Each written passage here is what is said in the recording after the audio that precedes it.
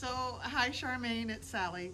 I just thought it might be fun for you to see a video of me making one of your wall sconces. Well, certainly making the body of it. It still has another process it has to go through.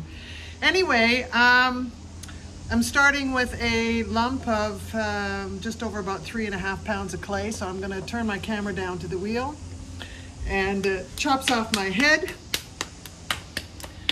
But anyway, you get an idea of what it is and the process of making one of your sconces. So I can show you, this is one of the ones I made yesterday. And what I end up doing is I will cut it down the middle, open it up, size it properly, form it, and then put on the brackets that you will use to attach it to the wall. So that's where I'm headed with this piece. And we're good to go. And I have a ruler. Oh, where's my ruler? Where's my ruler? Oh, hold on a second. Sorry about that. Right. So this is a special ruler I have that I use when I'm making pieces to a specific size, which yours is. You're very specific on it being 5 inches wide and 10 inches tall. So I actually make it bigger than that because clay shrinks as it dries, and then I will give it what they call a bisque fire. It's first firing. I glaze it and then I fire it a second time, and then I end up with a finished product. So it was a good eye on you to see that that did look a little bit bigger, although a picture, it's hard to discern the size when you're dealing with a photograph. Anyway, I do constantly measure this piece as I'm making it through.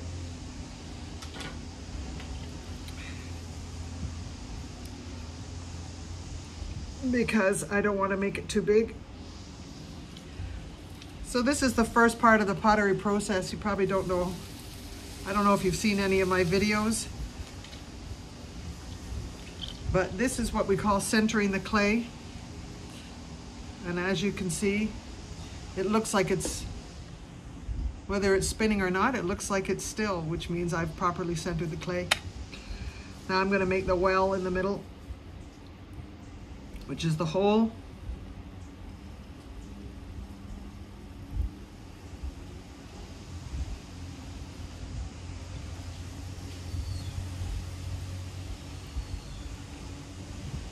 Creating the opening on the bottom of the pot.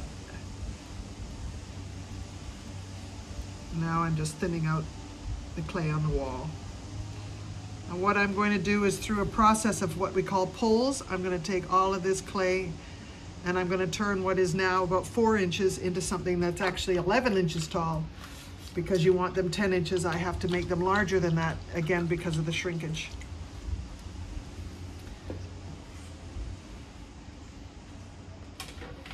And this is just, this is where the skill comes in. I wouldn't have been able to do this a few years ago. I didn't have the skill. But I've been making a lot of tall forms lately, and repetition is the best teacher in this medium. So the more pieces that I make, the better I get. So right now, all I'm doing is, in my first pull, is I'm just bringing my hands up steady and I'm just evening out the thickness of the clay. But all of this clay only has one place to go, and that's up.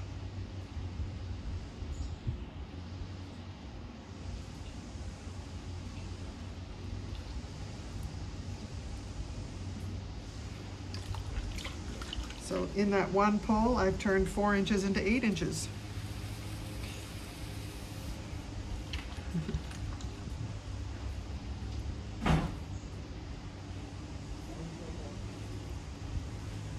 Hi, how are you? Again, I'm going to measure it. Okay. Now I'm just going to grab all this excess clay, and this is the fun part, and I'm just going to pull and move it up the pot.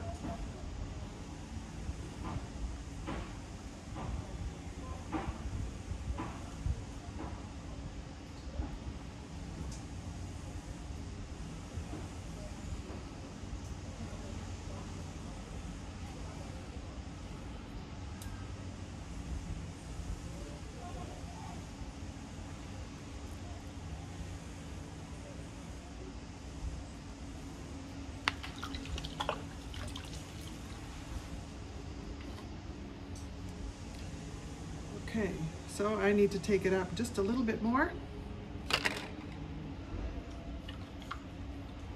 And this is how I make your sconces.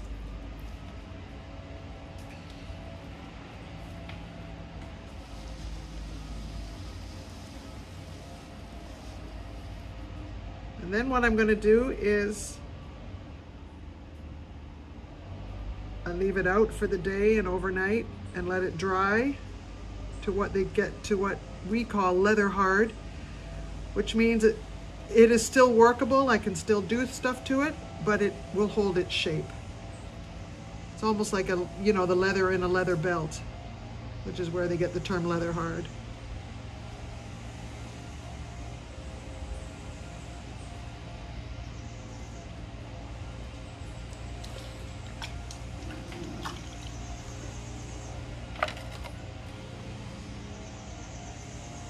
Okay. Oops, wrong. Okay, so that's in real life. Let me tell you what this is in real life to show you the difference. Okay. In real life, this is about 11.5 inches. But it will shrink. So I've got it the height I need.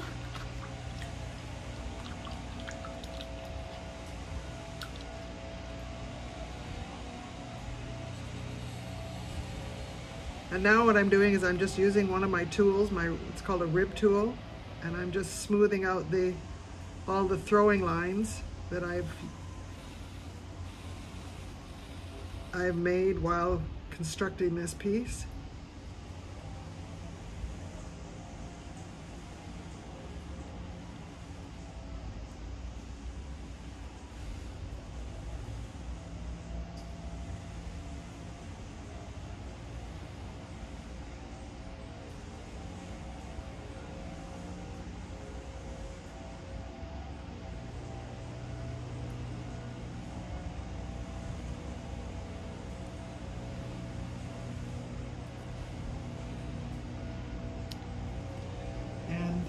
I'm really pleased with this one I've made.